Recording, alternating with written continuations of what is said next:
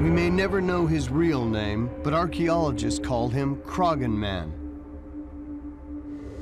because he was found here, under the shadow of a place called Croghan Hill, located in central Ireland. It's a potential clue in figuring out who he was, because Croghan Hill was once the center of an ancient Irish kingdom. When I came along to view the bog body down here in the bog, one immediately saw Croghan Hill, and one immediately knew the significance of this hill. This is the inauguration hill of the kings of this region. During the Iron Age, Ireland was divided into hundreds of kingdoms, each ruled by a different king, crowned in sacred spaces or on hills like this one. What role did Croghan Man play in this ancient kingdom? When we look closer at the hands of this individual, we can see that his fingernails are really very well trimmed, they're manicured, and they're clean. There's no way that this person has been working in the fields doing heavy manual work.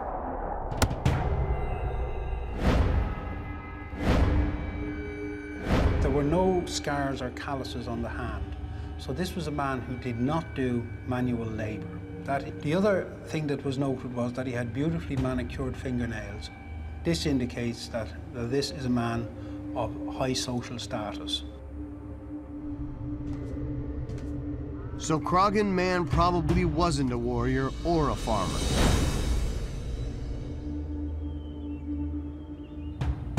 But there's another clue that might tell us who he was.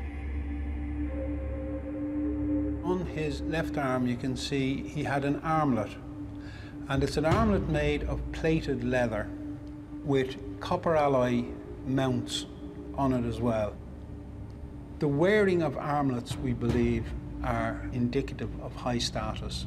And in the Irish tradition, armlets are all associated with solar worship. Archaeologists believe these hilltop monuments are strong evidence of sun and sky worship during the Iron Age. And the metal clips on Croghan Man's armlet could represent the sun, and perhaps indicate he was a religious leader known as a druid. They were very much a separate elite class. They kept themselves to themselves.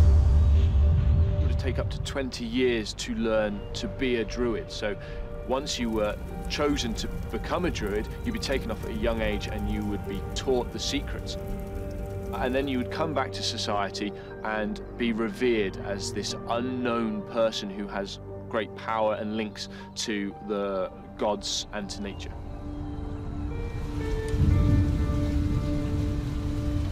Tall, strong, high status, and possibly a religious leader.